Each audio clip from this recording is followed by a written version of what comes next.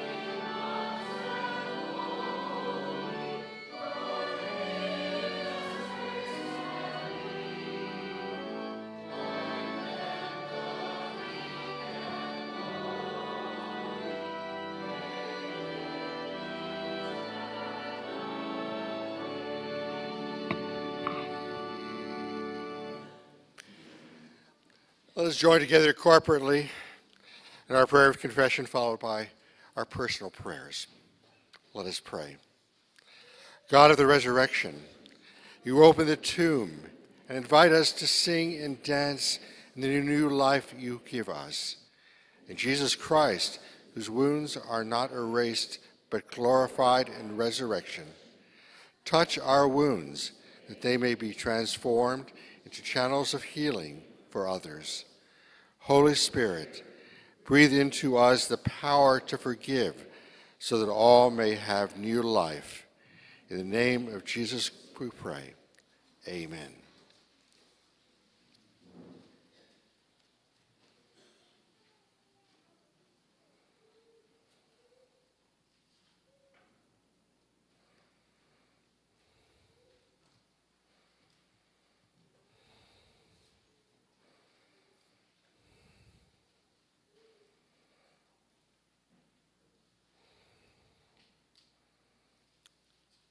Lord, hear our prayer.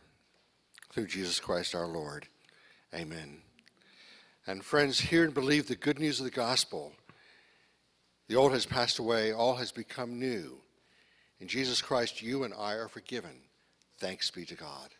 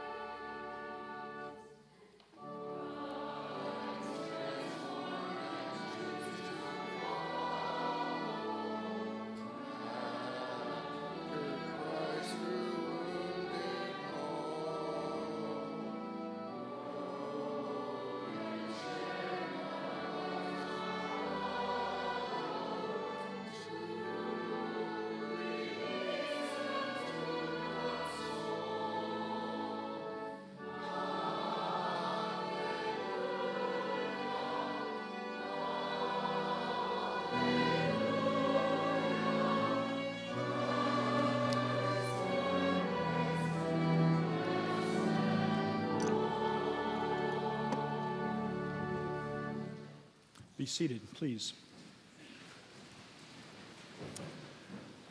I would like to invite Finley May and her family forward, and Granddad and Elder Tom, who is assisting, and any of the younger children who would like to come forward for a better view of the baptism, please come forward. We need you as well to help with the liturgy. So I'm going to put you guys right here. Tom, you're right there.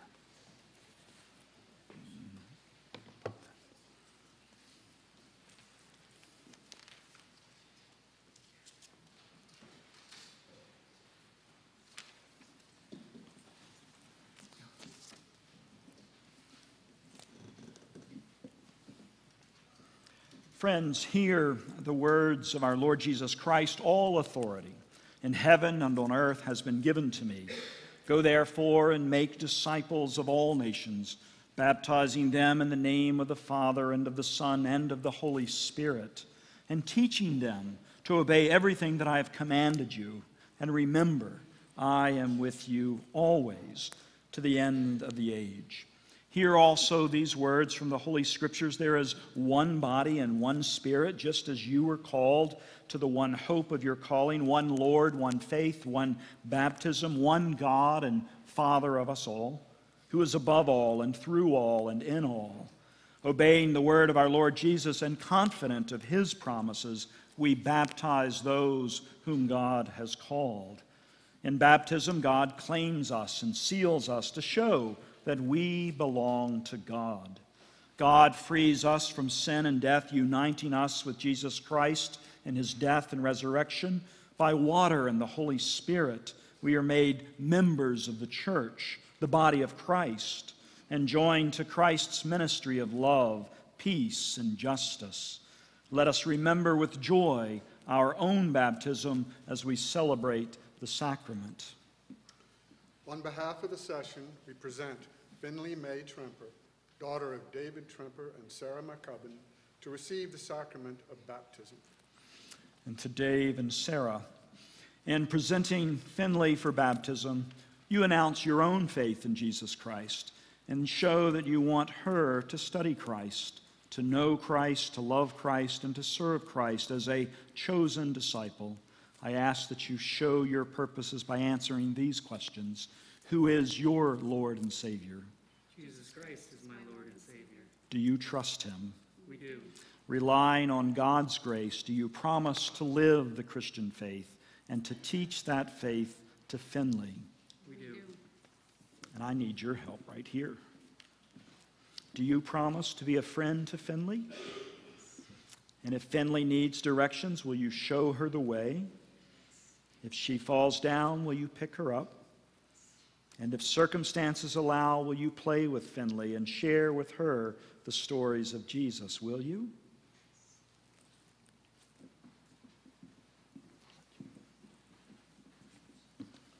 Do we, as members of the Church of Jesus Christ, promise to support and to be friends in Christ to David and Sarah as they guide Finley in faith, and to tell the good news to her and help her know all that Christ commands?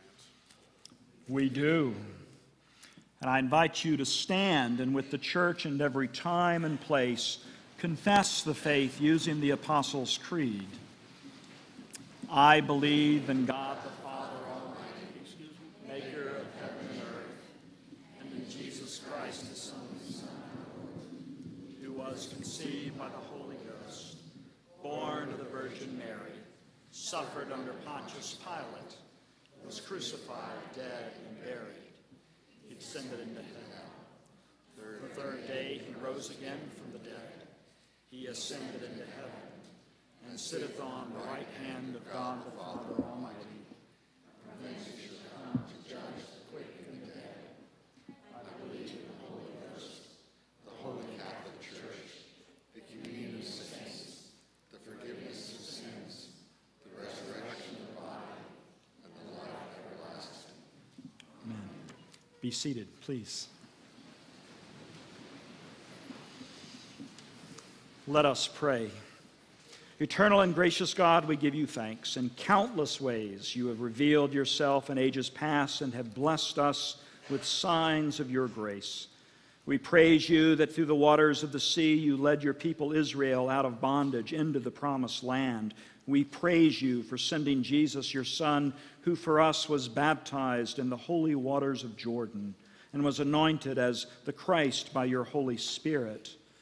Pour out your Spirit upon us and upon this water, that this font may be the place of new birth. May all who pass through these waters be delivered from death to life, from bondage to freedom, from sin to righteousness. Bind Finley to the household of faith. Guard her from all evil. Strengthen Finley to serve you with joy until the day you make all things new. To you be all praise, honor, and glory through Jesus Christ our Savior, who with you and the Holy Spirit lives and reigns forever. Amen.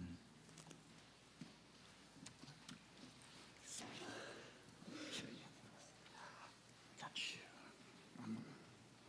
Can you see everybody? Okay. Say your daughter's name. Finley May Tremper. Child of the covenant, I baptize you in the name of the Father and of the Son and of the Holy Spirit. May the Spirit of God descend upon your heart and remain with you always. Amen. We are children of God. Praise be to the Father. Let us sing and welcome Finley into the household of faith.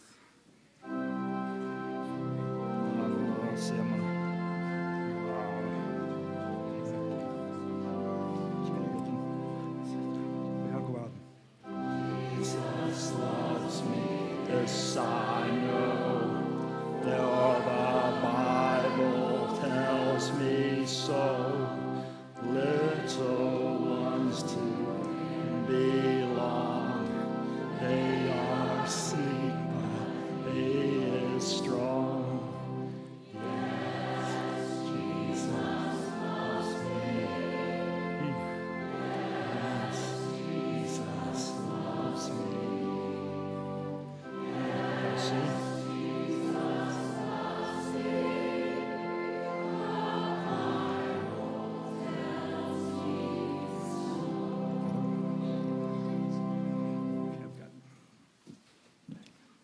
God of grace, Father of us all, we pray for David and Sarah.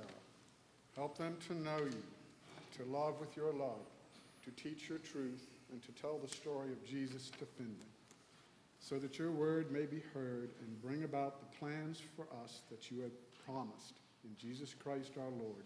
Amen.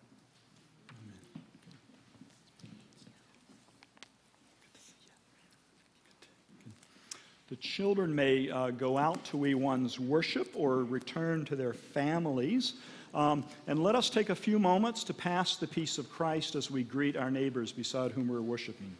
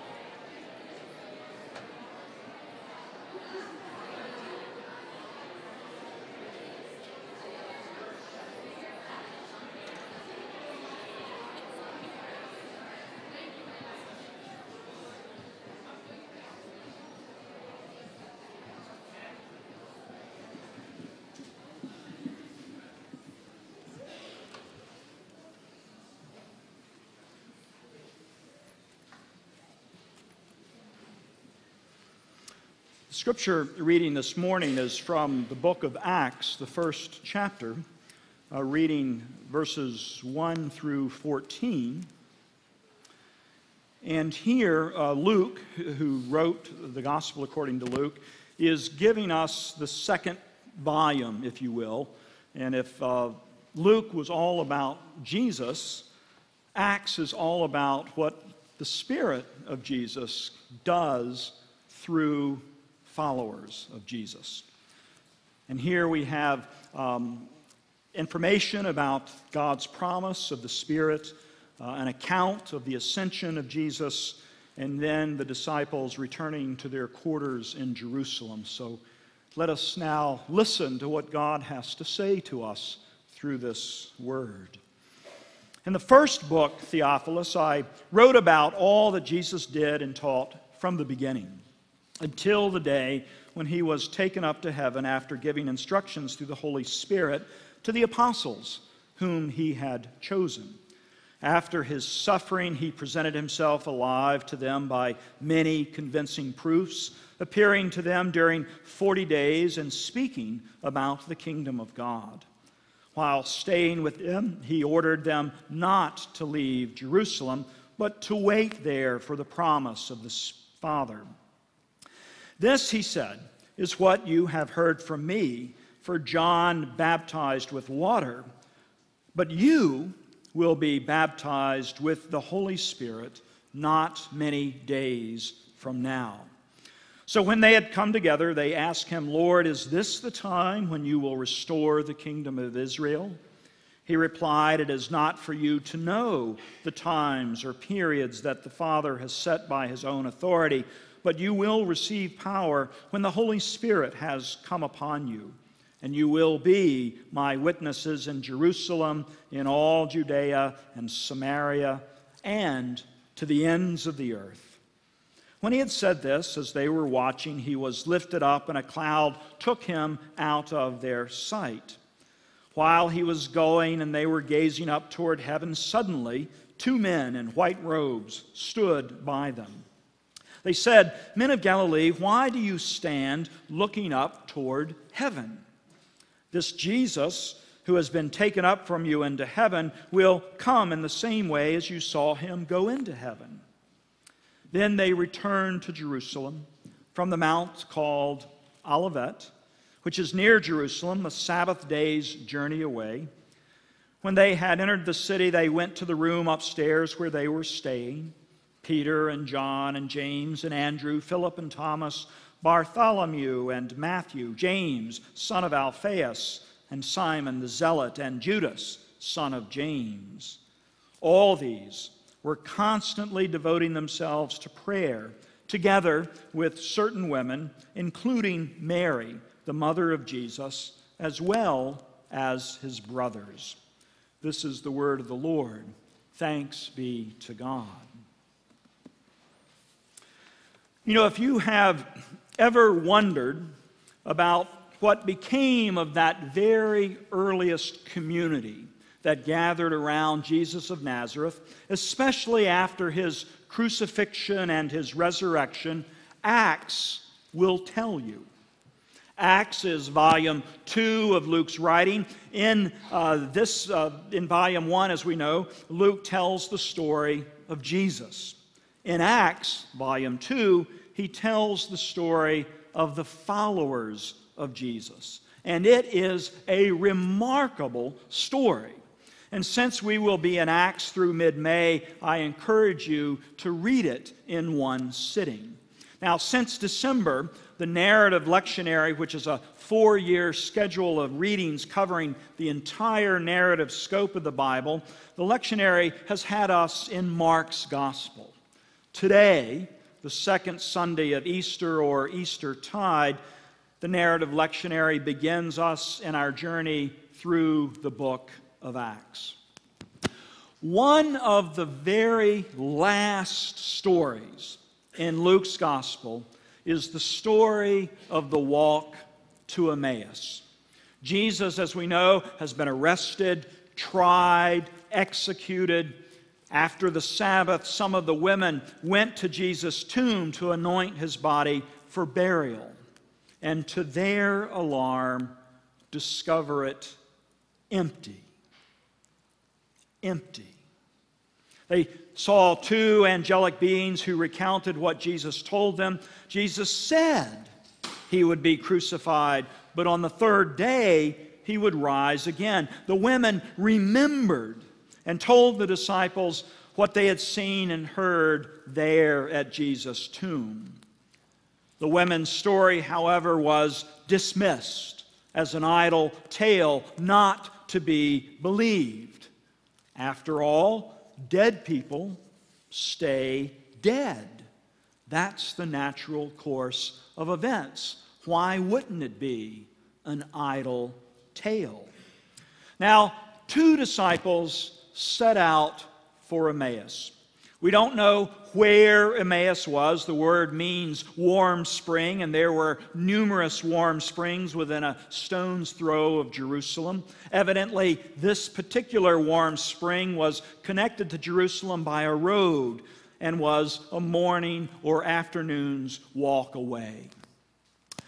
St. Augustine, the 5th century bishop of Hippo in northern Africa, wrote in his Confessions, "Solvitur ambulando." It is solved by walking. You know, in the Washington Post last week, there was an article about Matt Sherman. Some of you may have read it. He is one of the longest-serving civilians in Iraq and Afghanistan. And Sherman was an attorney for the Departments of State and Defense. He was in a war zone for about a decade and a half with mission-critical tasks to help stabilize profoundly broken societies, Iraq and Afghanistan. And Sherman, now 44 years old, is stateside.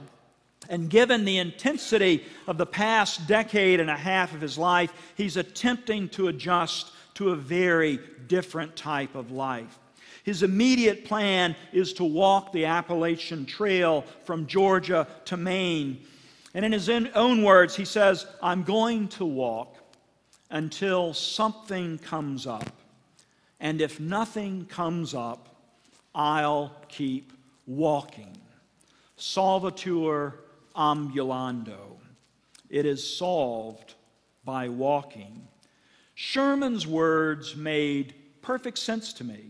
This is the way I sort things out. It's the way Augustine sorted things out. And I strongly suspect that those two disciples on that road to Emmaus on that day attempted to sort things out this way as well. Because it seems God has a way of getting to us when we put one foot in front of another, when we stay on the journey, when we create time and space to be open for what God has for us. The disciples on the road to Emmaus walked, and they talked, and they despaired. Absolutely nothing had turned out as they hoped, or had it. I need to tell you an Uncle Lee story. My Uncle Lee had a gift for turning a phrase just so. And some of his phrases made sense to us, and some of his phrases didn't make any sense to anyone. As a child, the Passel of McCoy and Philip's cousins would assemble during the summer on his farm in the East Tennessee Valley. It was a kid's dreamland. Cow-clad meadows, forests, ponds, amiable dogs, fishing rods, rifles, hay-filled barns, strawberry patches. And one of the cousins was always hatching an adventure or a scheme that promised a day better than yesterday. And it usually involved potential bodily harm. You know, broken bones, stitches, deep bruises. Now, if there was ever any real risk of injury, we would do the most sensible thing, which was to let the younger cousins go first. And we had sometimes run the idea by Uncle Lee, and he would listen. And for example, we would say, you know that high branch on the sycamore tree that overhangs the fish pond?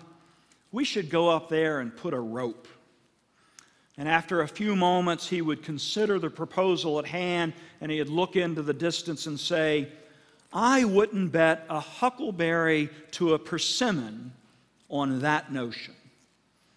A huckleberry to a persimmon on that notion.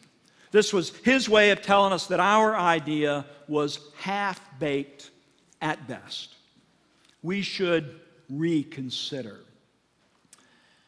I tell that story because I want to say this. An empty tomb is not a promising start to saving the whole wide world. An empty tomb is not a promising start to saving the whole wide world. It sounds like the idle tale the early disciples thought it was. The reality is that very few people would have bet a huckleberry to a persimmon that anything would have come of Jesus and his small band of followers. From all appearances, Imperial Rome won. Jesus and his movement lost. You know, historians put the population of the Roman Empire in the year 100 at about 180 million people. They put the number of Christians in the empire at about 1 million.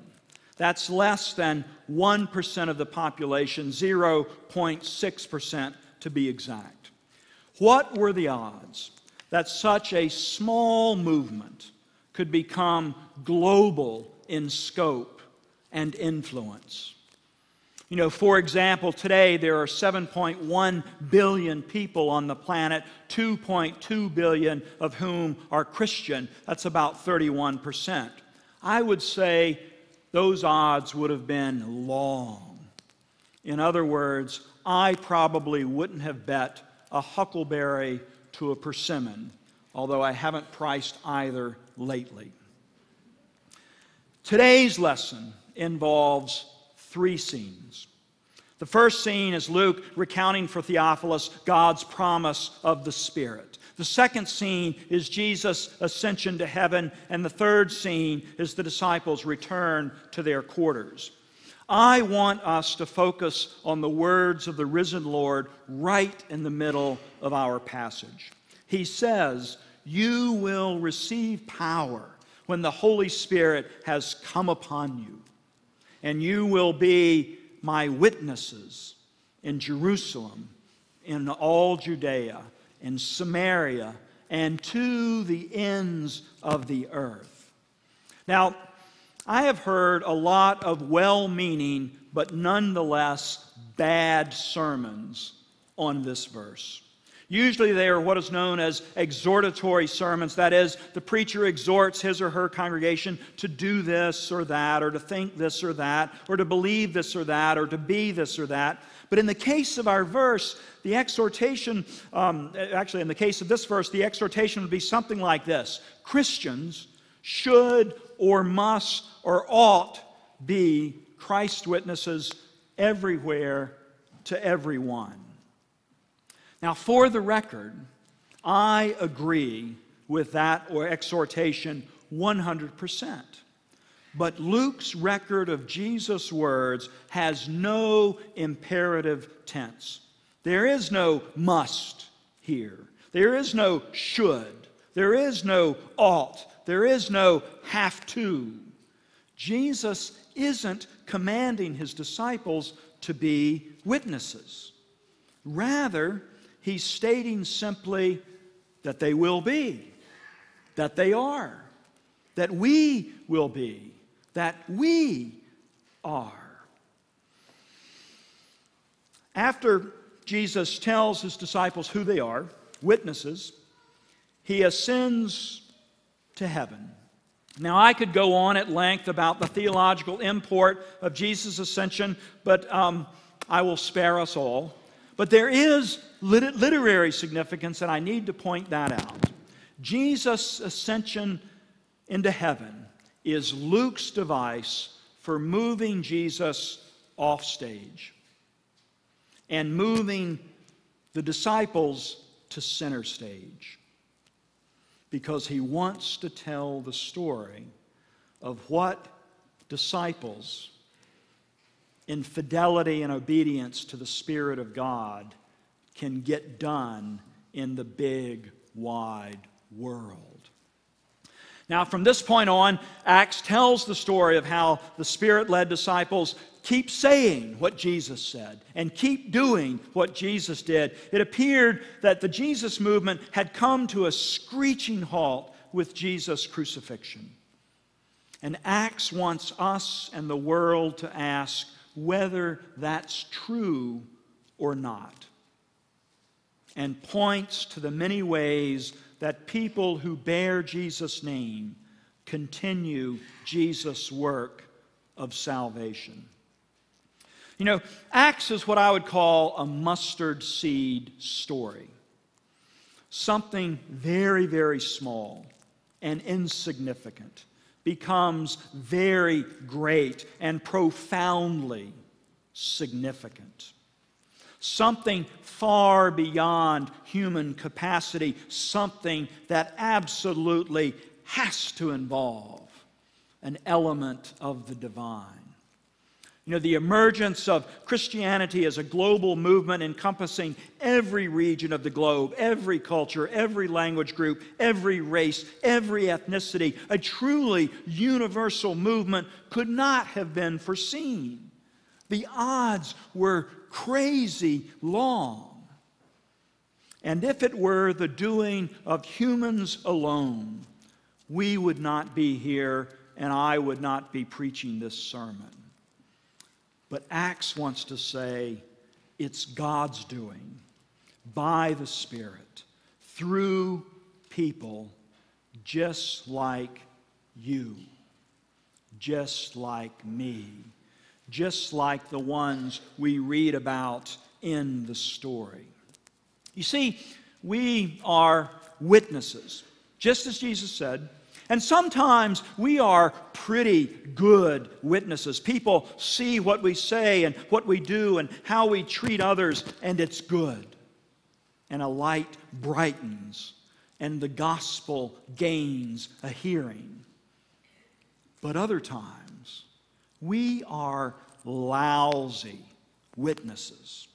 People see what we say and what we do and how we treat others, and it's bad.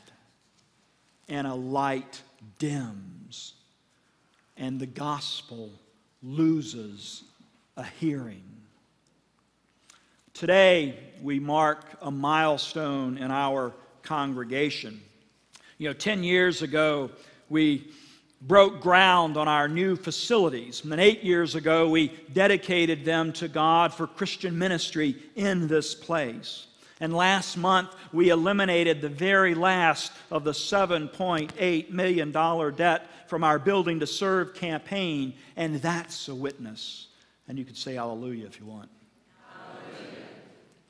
I can't help but think of those 5 elders on Piccadilly Street in the year 1800.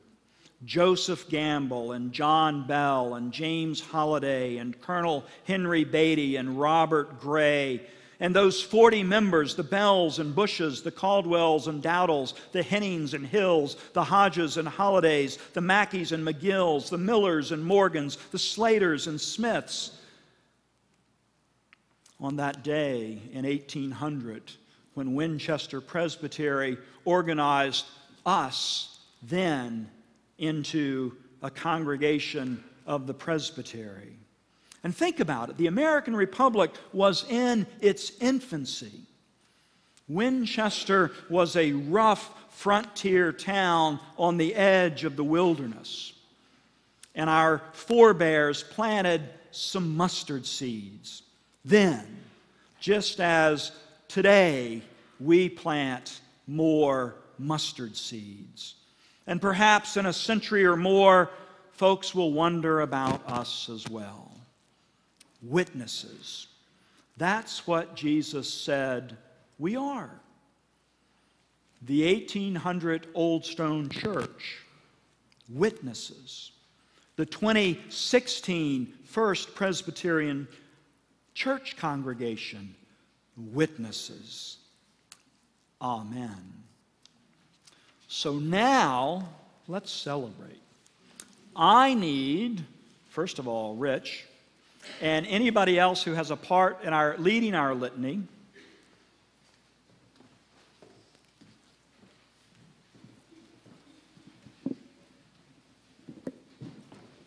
Is that on? Good.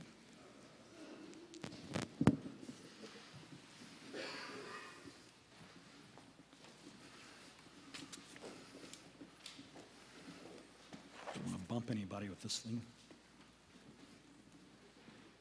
Everybody read that?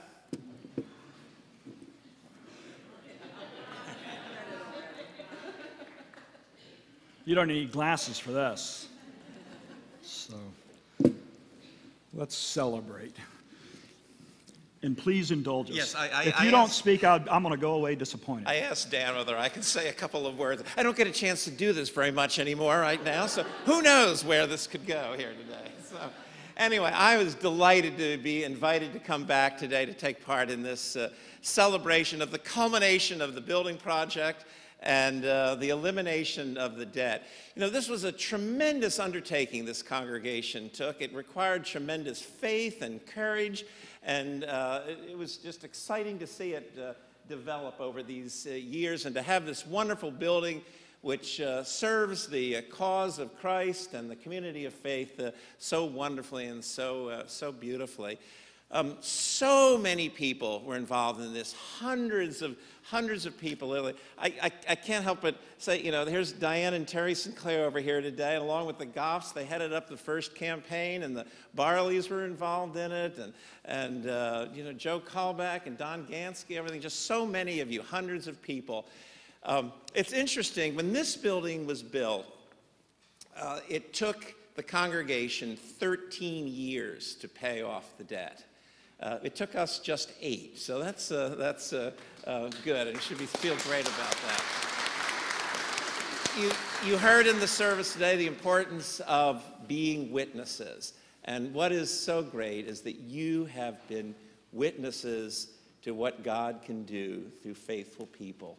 You have been a faithful people, and I just rejoice in this day and give thanks to God for all of you on this day. Amen. I'm without a script, so let us join in the liturgy, the litany of celebration. Look what God can do through faithful people. In the 1730s, God sent evangelists from Pennsylvania's Donegal Presbytery to the Shenandoah Valley to establish new congregations. Look what God can do through faithful people. You've got more. Stay. In 1788, Presbyterians erected the Old Stone Church on Piccadilly Street, and in 1800, the Winchester Presbytery organized the worshiping community as a Presbyterian congregation. Look what God can do through faithful people. In 1826, albeit amid controversy, the Kent Street Church was established. Look what God can do through faithful people. In 1839, again amid controversy, the Loudon Street Church was founded and dedicated its new building, our current sanctuary, in 1841. Look what God can do through faithful people. In 1900, the Kent Street Church and Loudon Street congregations merged to form the Winchester Presbyterian Church, which was renamed First Presbyterian Church in 1955. Look what God can do through faithful people.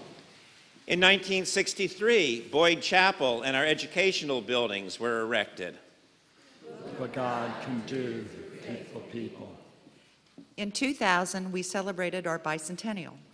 Look what God can do through faithful people.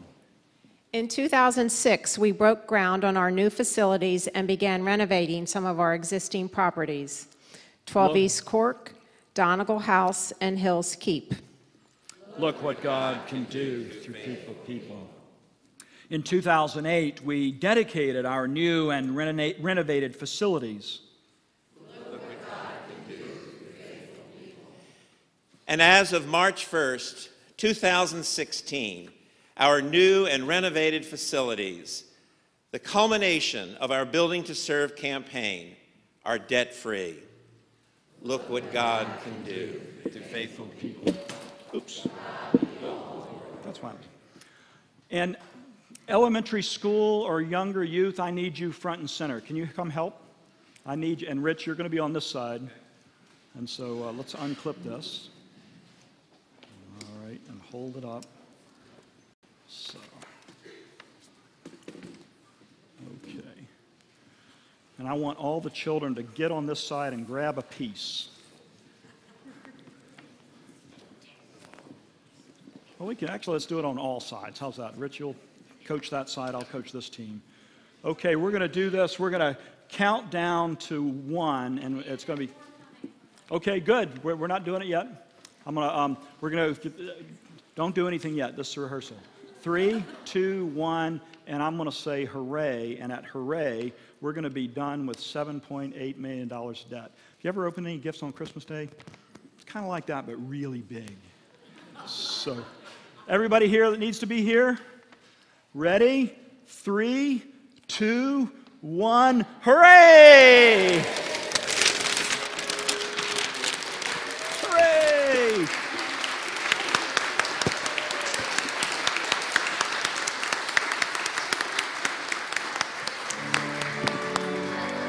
Thank you. Great, thanks, Dan.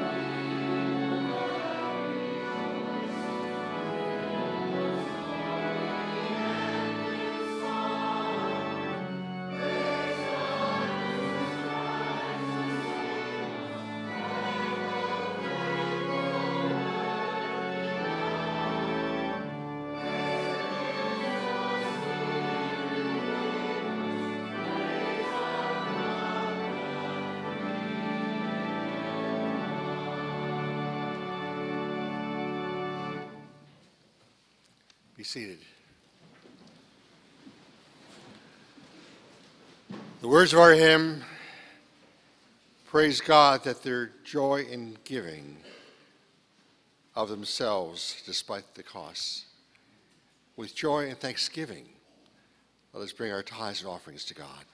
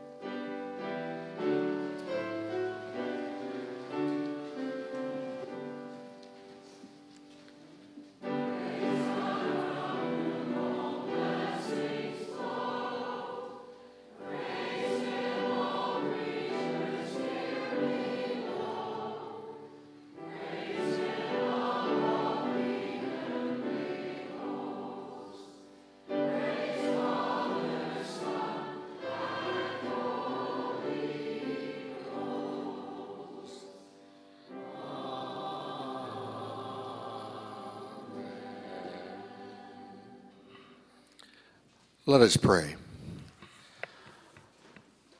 O Lord, all that is in the heavens and the earth is yours, and of your own we give you. You are the maker of all things, and through your goodness you have blessed us with these gifts, ourselves, our time, and our possessions. Use us and what we have gathered in feeding the world with your love through the one who gave himself for us, Jesus Christ, our Savior and Lord. Amen. Please be seated.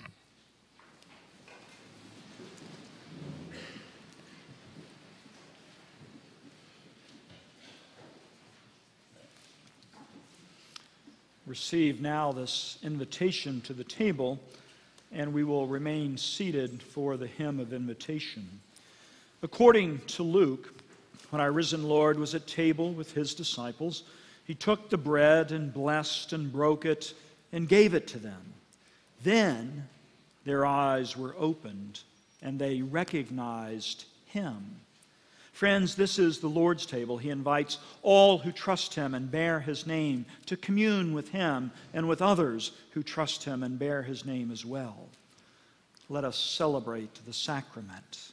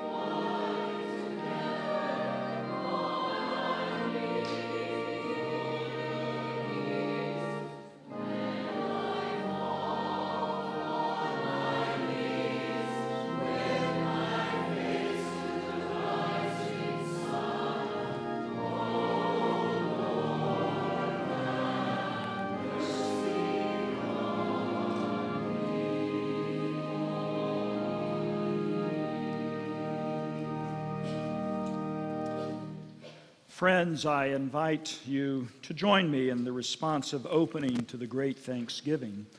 The Lord be with you. And also with you. Lift up your hearts. We lift them to the Lord. Let us give thanks to the Lord our God. It is right to give our thanks and praise. Holy God, we praise you. Let the heavens be joyful and the earth be glad. We bless you for creating the whole world, for your promises to your people Israel, and for Jesus Christ, in whom your fullness dwells. Born of Mary, he shares our life. Eating with sinners, he welcomes us. Guiding his children, he leads us. Visiting the sick, he heals us. Dying on the cross, he saves us. Risen from the dead, he gives new life. Living with you, he prays for us. Lord, hear now the prayers of our hearts as we come before you in silence. Lord, in your mercy, hear us.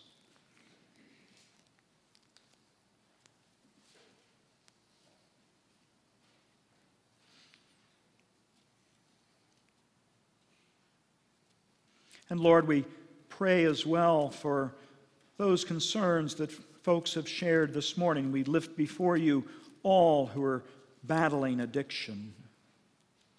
Lord, in your mercy, heal them. Lord, we pray for Charlotte Lauterbach. Lord, in your mercy, heal her. With thanksgiving, we take this bread and this cup and proclaim the death and resurrection of our Lord. Receive our sacrifice of praise. Pour out your Holy Spirit upon this meal that it may be a communion in the body and blood of our Lord. Make us one with Christ and with all who share the feast. Unite us in faith. Encourage us with hope. Inspire us to love, that we may serve as your faithful disciples until we feast at your table in glory. And now, with the confidence of the children of God, we pray the prayer Jesus taught us, saying, Our Father, who art in heaven, hallowed be thy name. Thy kingdom come, thy will be done.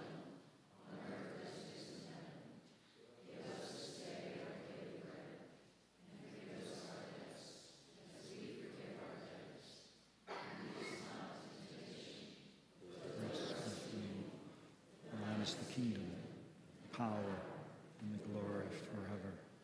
Amen. The Lord Jesus, on the night of his arrest, took bread, and when he had given thanks, he broke it and gave it to his disciples, saying, Take, eat. This is my body, which is broken for you. This do in remembrance of me. And in the same way, Jesus took the cup and said, This is the new covenant, sealed in my blood, shed for the forgiveness of sins. And the Scriptures declare that every time we share this bread and this cup, we proclaim the saving death of Jesus Christ until he comes again. Friends, these are the gifts of God for the people of God. Let us celebrate the sacrament.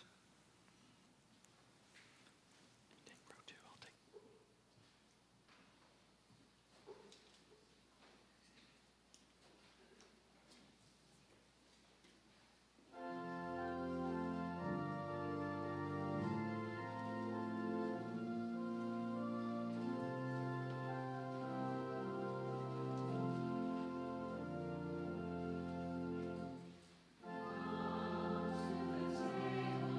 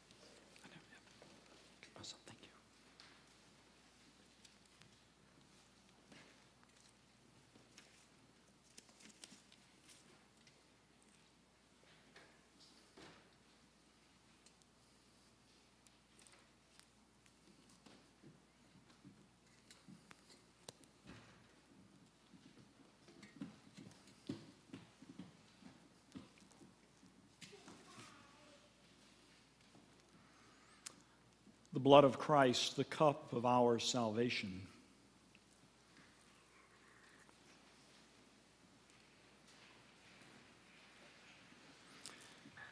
Together, let us offer the prayer following communion. Lord God, with thankful hearts for all your goodness to us, and especially for your nourishment at this table, we gather to you the worship of our lives this week. May we carry out from here your peace and goodwill, joy into the world you love, and to the people you love. In the name of Jesus Christ our Lord. Amen.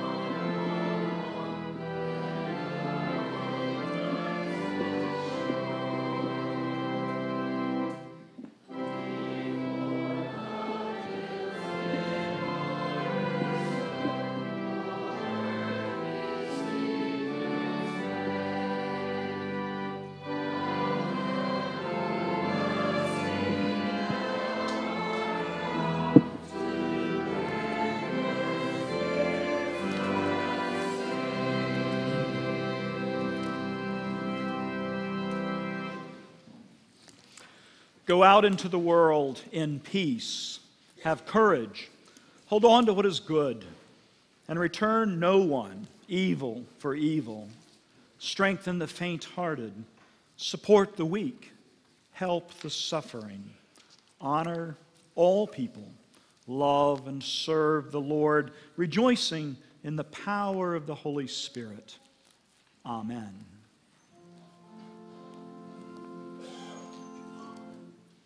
Sing out for joy, sing out for joy. I'll let you traffic up this one. Folks want to visit with you. Sing out for joy, sing out for joy. Christ is risen. Oh, yeah, I wouldn't have it any other way.